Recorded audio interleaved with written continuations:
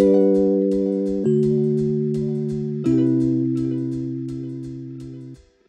do not try to create things that come easy for me.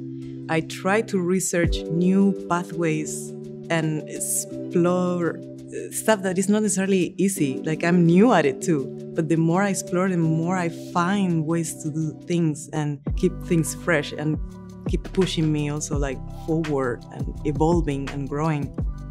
As much as it's for the dancers that are working with me, like a learning process, it is for me. Like we walk on 5, 6, 7, 8. In the piece, there's not a specific storyline or narrative, but I'm very inspired by the twilight or like the nocturnal atmosphere, because I find that I start having like more ideas or like start being very creative at nighttime.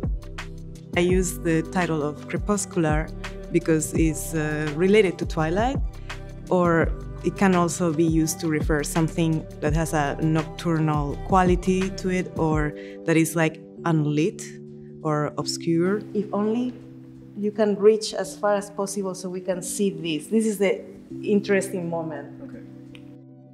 I had this thought of individuals going together through a journey into something like unknown, into some like dark path, like they don't know what is going to be their outcome. It's just exploring different states of solitude and connectivity. The thought sometimes of being alone by yourself, it can be quite overwhelming.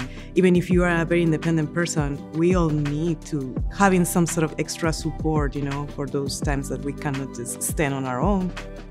But it could be a negative way. You can be fearful about it or stressed about it, but also could be like a peaceful moment where you can be just with yourself, like connecting in more like a spiritual way, you know.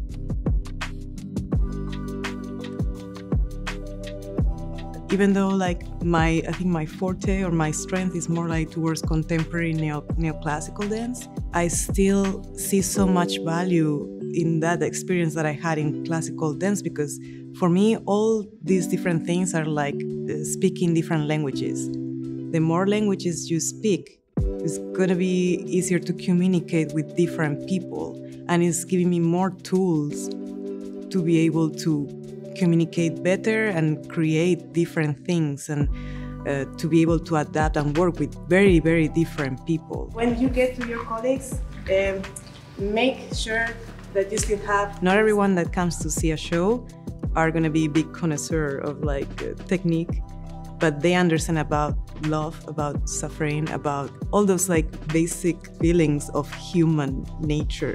That's what I would like to see in my piece, because otherwise it's just steps.